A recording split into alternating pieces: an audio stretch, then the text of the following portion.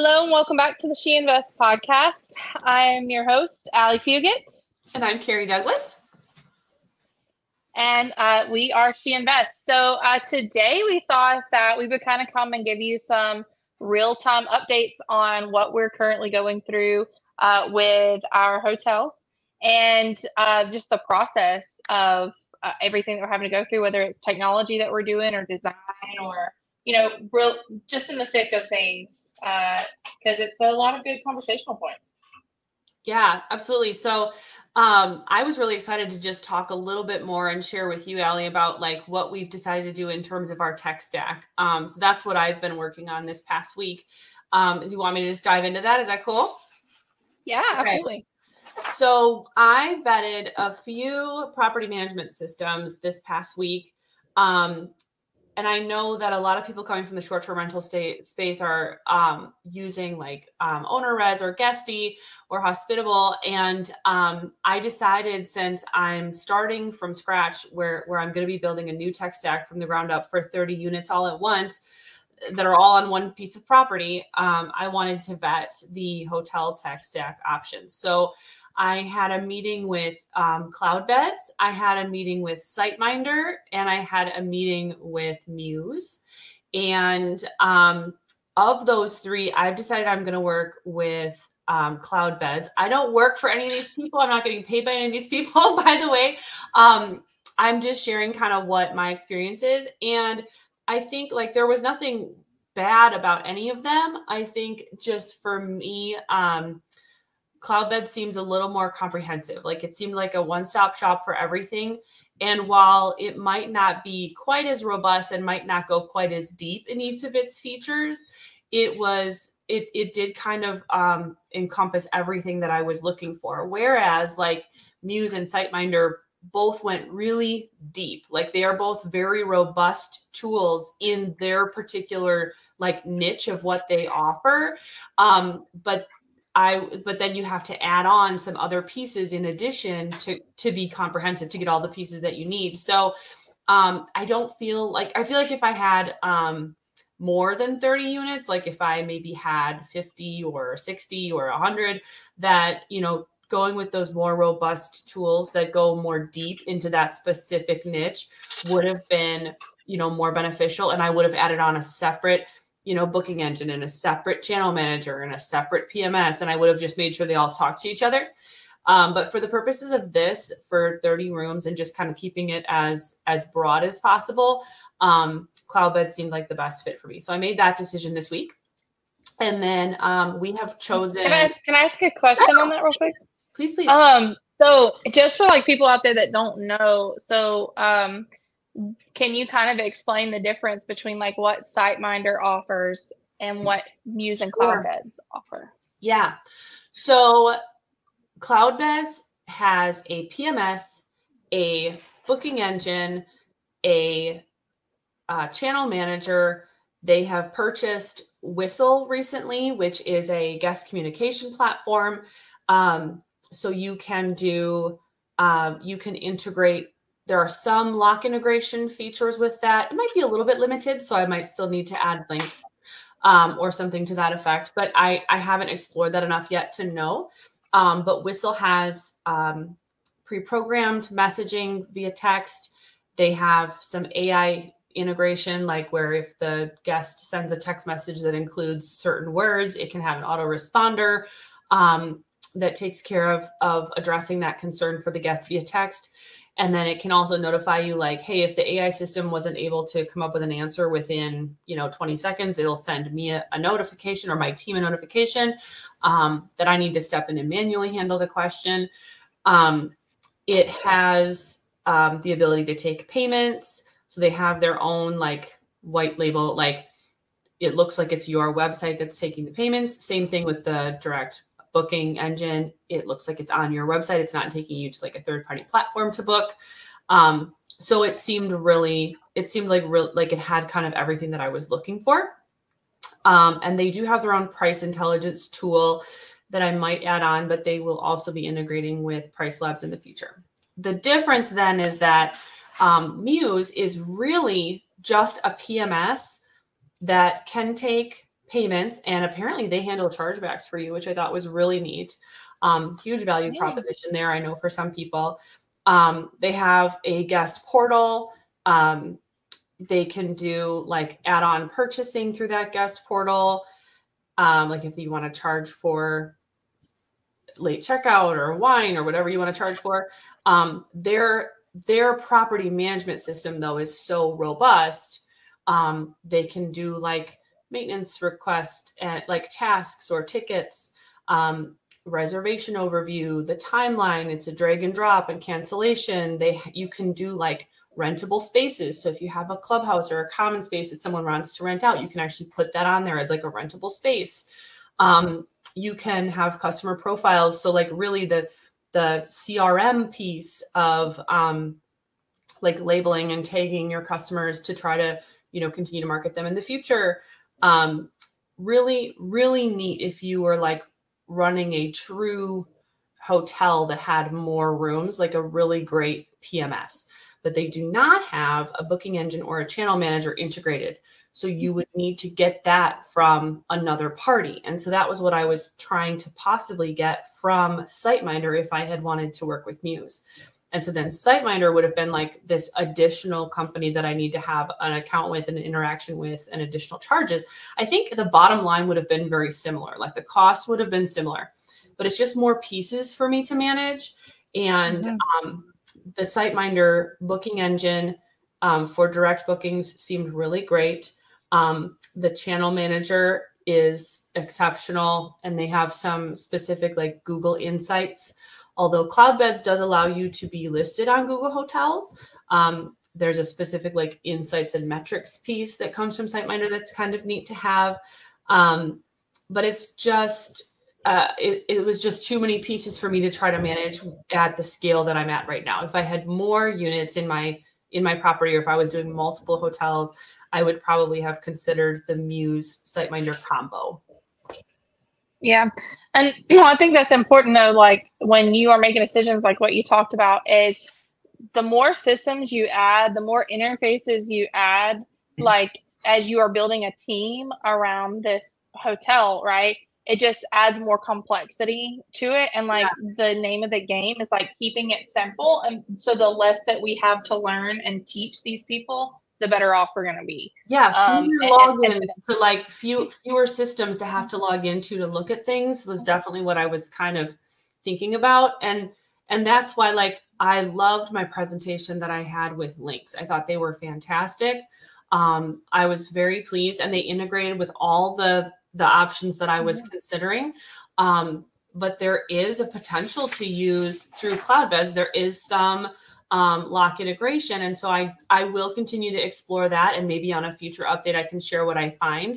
But if there's something through Cloudbeds and Whistle that integrates, and I just have one less system that my staff has to log into, I might consider it, even if it's slightly less robust. So, but that's just me and my personal like motivations and my personal value proposition, right? Like, why am I interested in this software? There are some people who might be, trying to run a true motel that has a ballroom, and they really want to focus on weddings and bookable spaces and more reporting features. Then Muse would probably be a great option. So I loved them both. I thought they were fantastic. And again, the pricing would have been very similar. So it wasn't about price. It was just about like, what do I really need right now? So, and all of the reps who I worked with were fantastic. They were so helpful. Yeah, and I think it's good that you did like thorough research, because like not just jumping on the the wagon with everybody else, like because like for us, like when we did research on like what we were going to use for our hotel, it very much came back to, again, like how many softwares do we want to use? Because for a hotel, like obviously Cloudbeds or Muse is like definitely more geared to that, right? They're more geared towards that multi-family space, essentially.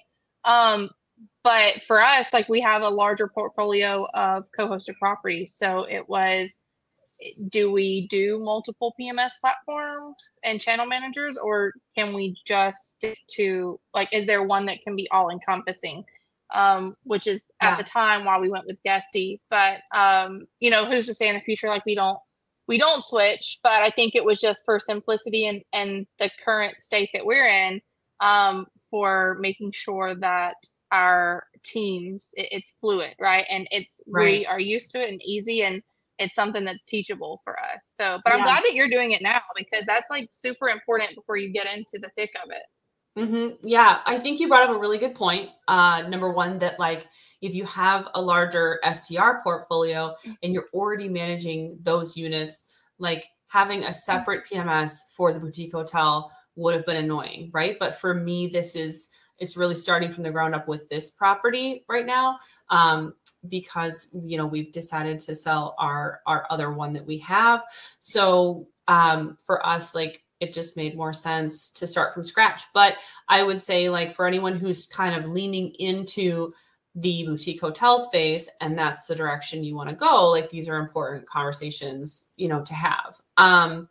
And then you brought up another good point too, Allie, about just doing the work on the front end. Like, I didn't want to start with one PMS and then wonder if the grass was greener somewhere else when I get frustrated. Like if I come upon an issue and I'm like, what? You know, I didn't want to be asking myself, oh, should I switch? You know, like, I wanted to kind of have all the information ahead of time. Yeah, absolutely. No, it's good. Good to do your due diligence for that. Yeah. So what else did you get done this week?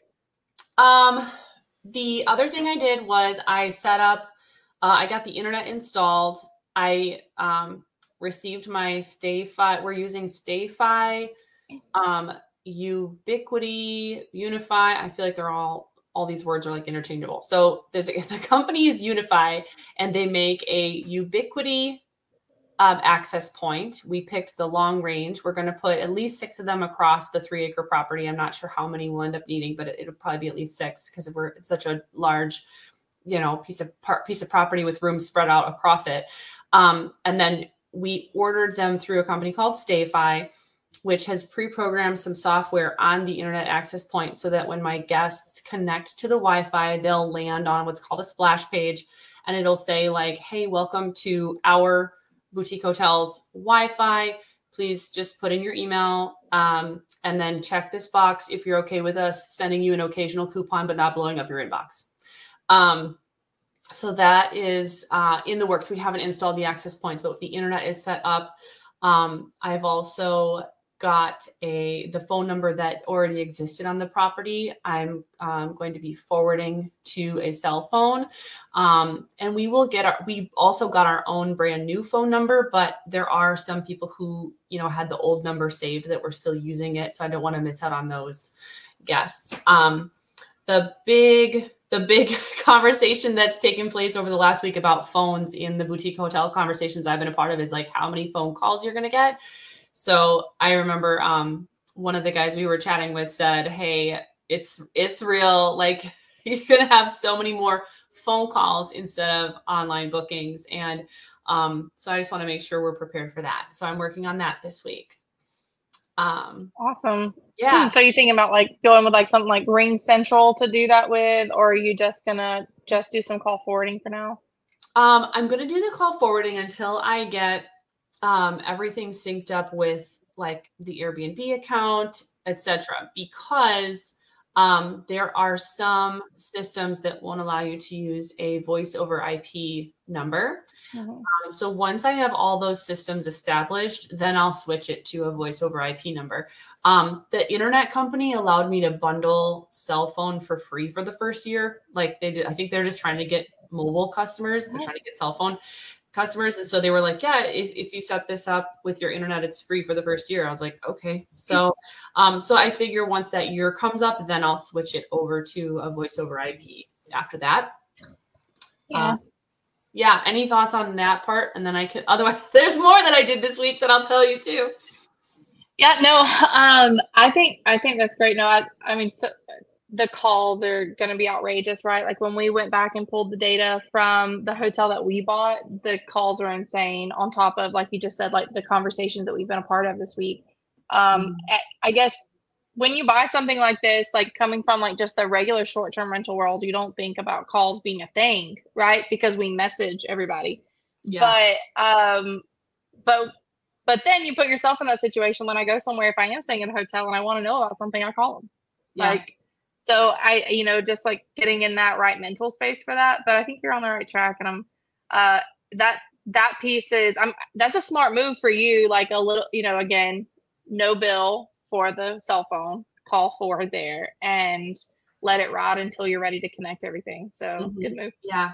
Because then I can connect, like, and I think cloud beds will have some things connected as well. So I'm not sure how it's all going to work, but if I need to have like a legit cell phone number to connect to Airbnb, I want to have that available. So that'll get me, like I said, through the first year. So, so then also this week, I reached out to the wallpaper people.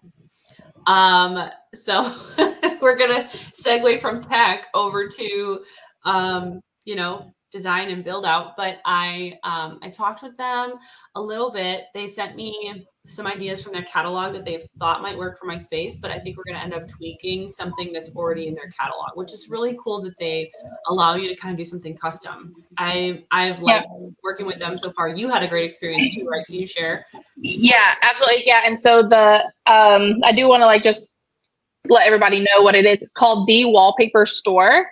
And they're out of Miami, I think, if I'm not mistaken, Miami, Florida.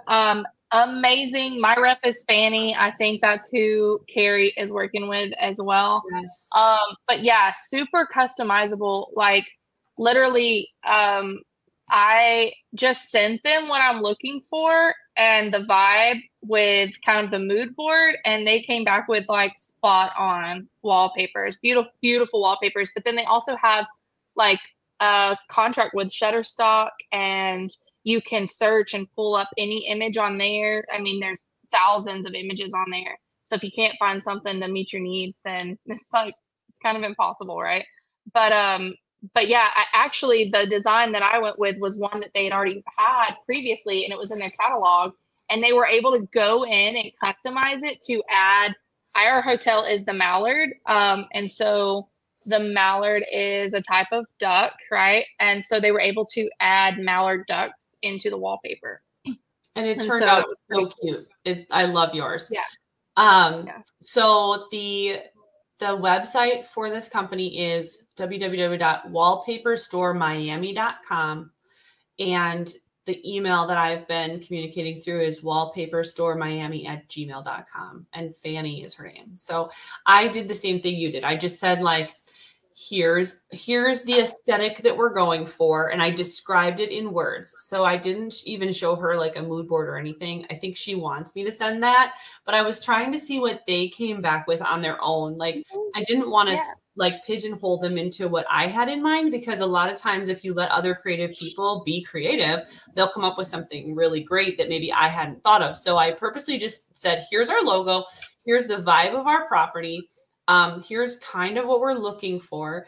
And then they came back to me with a few, options. And then I'll say, okay, I kind of like these. How can we customize these to make them a little bit different and work for us? So that's been a really fun conversation to start having. I've been enjoying talking to them. Yeah. And it's fun to start getting into the design aspects, because that's what I've been working on. But I will say about the wallpaper, what's really cool is that they make the wallpaper, it's customized to fit your wall. So you send them the dimensions of the wall that you're wallpapering. And when the wallpaper comes to you, it is already cut to that specific wall dimensions. And they're cut into strips and they're labeled. And so it's like, this is strip 1, 2, 3, 4, 5. And so that's amazing. Yes. I wish I had a picture to show you guys. I just got all of the boxes in for the hotel, and I had them delivered to my home. So I, of course, could check them and everything. And we are still having a lot of construction going on up there. But we're about to start installing wallpaper, and how much of a breeze it's going to be, because every box is one room. And it's it literally has them labeled. And I was like, this is fantastic. I don't know if any of you have worked with crews before, but sometimes, even though you think you explain it the best way possible, sometimes things just don't happen right. So for it to be instructions with the box that have the picture of the wall with the numbers, and it's like, this is what you do. It's just phenomenal. And That's again, you really can't good. beat the designs they come up with. Yeah. Right. So I don't even know, does it need glue applied, or is it like self-adhesive? Do you know? I think that it's just like kind of like the old fashioned wallpaper. So you would just run it through water, and so it does have the adhesive on it. So you run it through water, And put it it's up, got and it on the back applies. after you run through it. Okay. Okay, cool. Yep. Yep. Yeah. Um, Very exciting. yeah. So I'm super excited. Yeah, I did see the picture Kyle posted of your boxes that had come in, and that looks like a lot, but it's going to be so cool. It is. It is. We have one more shipment coming in, so more boxes to come. Yeah, yeah. So we did finalize our logo, and I'm going to order a coming soon banner, and I'm going to make it like really big and put it across the front of one of the buildings, just to kind of let the community know like what's coming. Because I don't know about you, but like when we drive through a town and there's something under construction, we always read the fence, like what's going to be going in here? Like we want to know. And so I think that'll be a really great way to just create buzz and conversation around the community. And I know, we heard, Mike Sjogren mentioned that he was having, he's got a construction fence that's going to go up across the front of his, and he is actually doing a giant banner that is the rendering of what the exterior of the building is going to look like. So when you drive past the fence, you're going to be looking at a banner that is a picture of what the completed project will look like.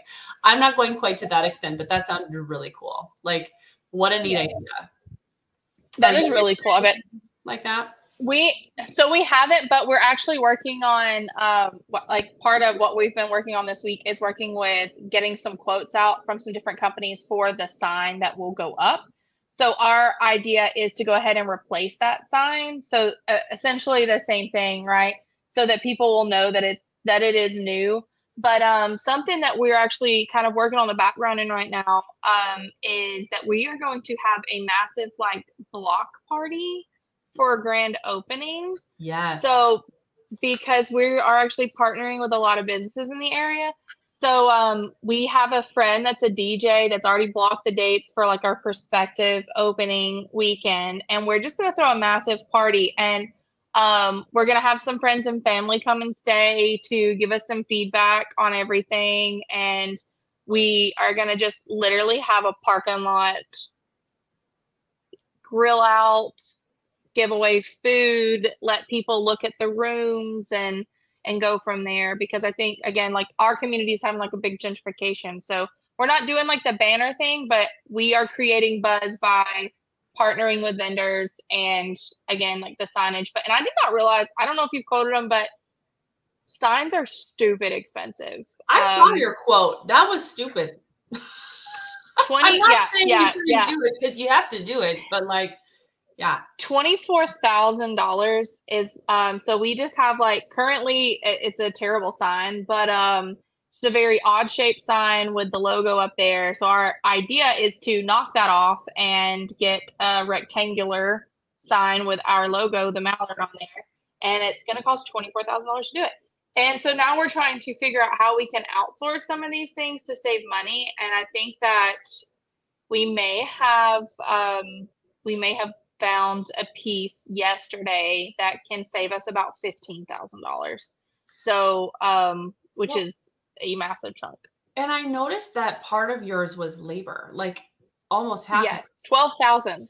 Yeah. Yes. And we're finding that for those of you going through that kind of stuff and you're like looking for contractors, I will throw this out there just so you have this. Specifically in our area, the way that they're quoting jobs is like they double whatever it's going to be in materials. So it's like $12,000 in materials is going to be $12,000 in labor.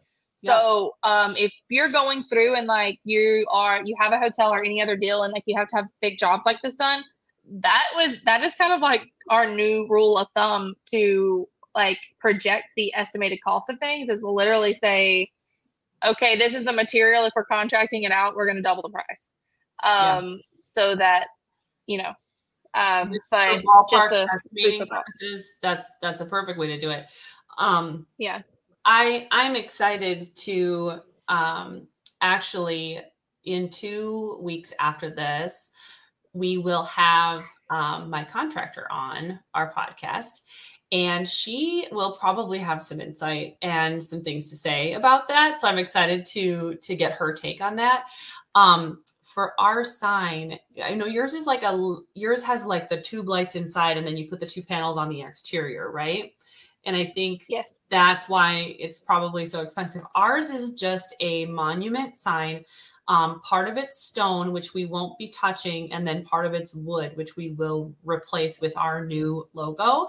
But that wood piece will probably be less expensive than doing those panels that go on the light. And then we have external lights that shine onto this wood piece. So that will I'll be excited to share with you what it ends up costing me in the end. I'm not quite to that point of having that quoted yet, but one of those things that, like, when you're talking about renovating rooms, you don't always think about some of those things, right? No, absolutely. We same. So some other things that we've been working on this past week are design wise, like it's time for us like to do tile and everything. Or I mean, tile can kind of wait, especially for bathrooms, right? And we have been pushing it off because the pricing, we just wanted to get it better. And so we have went through, I think this is probably the 8th time that we've had it quoted from different companies, locally, and just anybody that we knew of, big companies too. Like we were just trying to go through anything. So my husband was actually able to make a connection with someone through someone that works for us, just from a previous employment.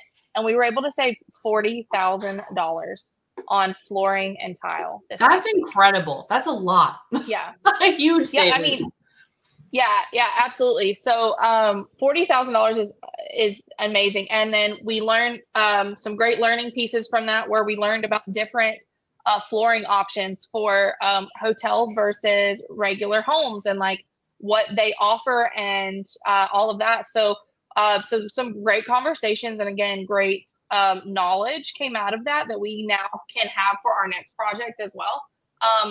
As well as a new relationship with somebody that we know can save us money, because we were going with someone for flooring that we've used on 10 different houses, and this guy beat his quote by $12,000. So I mean, amazing. You have to make a good business move at that point, right? Mm-hmm. To for that. So that's been going on for us. Again, they are finishing up cleaning out some of the rooms for dust and everything, because wallpaper is about to go in. And then I just did links, so I will back Carrie up on links. Presentation is great, interface is nice. I am working on getting our cabins online first, as we are still replacing doors at the hotel. So this is my test run to get all the kinks out before the hotel goes live. So you'll test out the link system on the cabins first to see how you like it. Yeah, absolutely. And I think give my team enough time to really familiarize, so that when we do have 40 locks going on at one time, mm-hmm. It's much easier. So so we've got that going on. And my other piece I have going on is now I'm getting in the nitty gritty for ordering items, and we're using Minoan. I'm still kind of torn on some things. Like Carrie and I are having a conversation with another friend yesterday, Cam Snyder, who was actually on a podcast recently, and she used Host GPO, and I'm interested to see what the differences are between Host GPO and Minoan. However, I'm kind of thick and deep into the process of Minoan, but I think also for the vibe for the hotel that we're going for, I think that Minoan makes sense, because we're wanting to offer that experience. Yeah. So I think that I'm just gonna go with them, but I would be interested to the next time. I would be interested the next time to possibly do Host GPO. I'm sorry guys, my dog is trying to. No problem. Sorry. Well, and I think our cleaning team's here, so no problem. I think the big thing that, that has me torn is that for the particular furniture line that I might be looking at, I think the discounts are going to be better with Host GPO, but there's no opportunity to monetize that if a guest wants to purchase product going forward. That's the cool thing for those that don't know about Minoan. They, once you order product from them, it gets stored in a database, and then they create like an online store for your STR or boutique hotel to basically be a showroom for purchasing those furniture pieces. And so someone can scan a QR code while they're staying with you and purchase something, and you get a percentage of the sales because you've basically been the furniture showroom for that furniture company. So it's really a neat opportunity. And so I love Minoan for that reason. I just need to kind of weigh the pros and cons of like, okay, the discounts are more significant somewhere else, but maybe monetizing the sales will outweigh that in the long term. I don't know. So something to think about for sure. But yeah, I'm excited to see how that goes for you guys. I know that Cam had mentioned that she struggled with some of the logistics and coordination with furniture delivery, but that was not Host GPO's fault. That was the actual furniture company that they were purchasing. Yep. So that doesn't have me as scared as I'm not worried about that. Like, we'll figure out the logistics, but right. Yeah. And I think like for me, I again, like you said, I love offering that experience where people can like shop the room, shop the look. And then additionally, what I've liked is Minoan's kind of been able to take some things off my plate by sourcing with those particular vendors to make sure things are in stock and what their lead times are and everything. So as we're going through this, because like, as you're raising money and like you're going through, when you have to choose the avenue in which that money needs to be dispersed, appropriately, and the times that it has to be dispersed, you have to make like, specific decisions on what you're going to do. So they've been really great about our timelines and when things need to be ordered, and like working with us to like really segregate into different sections and categories on things that need to go first, things that need to go second, based on lead times, availability, and all of that. So it's been really nice to that's really good. And I think you bring up a good point. Like, if you have a bank of X number of dollars to deploy for furnishings and you don't want to order everything at the same time, you're going to need to order the things that have a longer lead time first, right?